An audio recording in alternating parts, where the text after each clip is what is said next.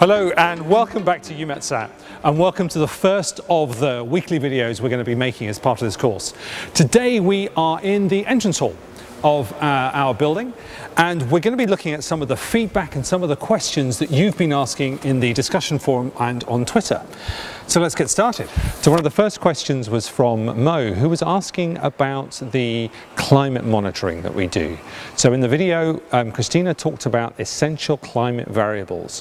What these are is a group of variables, so parameters about the world, that a whole bunch of people have agreed that these are important to monitor and that we should gather data sets that are able to monitor these. So sea surface temperature is one of them, radiation, atmospheric radiation is another.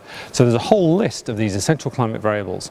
And what we're trying to do is make sure that we have as many data sets as possible to monitor these that have been properly processed. So this is a question from Mike, who was asking, look, if gravity is the same all around the world, how come the sea level rise isn't the same around the world? And that's because the ocean is dynamic. You've got water upwelling, water descending in other places, storms pushing water upwards, different temperatures, which mean that the water will vary with the temperature because the density of the water changes. So all of these processes mixed together give you a very unsmooth water surface, which you can monitor with the altimeter. So this is a question from Dana and her kids about why, when they look at the ocean color data, do they see green inland lakes and blue in the ocean surfaces? And this is due to the amount of sediment and the amount of nutrients you're having in the lake. So you can watch over the course of the year how the sediments and the nutrients change in the lake environment and in the water environment. Go have a look at where the rivers enter the oceans. You'll see the variation there as well. So what we're able to do from the satellite is really monitor the health of these water bodies, which is great for monitoring things like fish stocks. Excuse me. So this is a question from Gillian, I hope you got your name right, about how can we monitor the surface of the ocean from space, from so far away. So what's happening is that there's thermal energy leaving the Earth's surface and the ocean's surface, traveling up through the atmosphere, through space, and getting to the spacecraft. The spacecraft has a kind of infrared camera on it, which is monitoring that.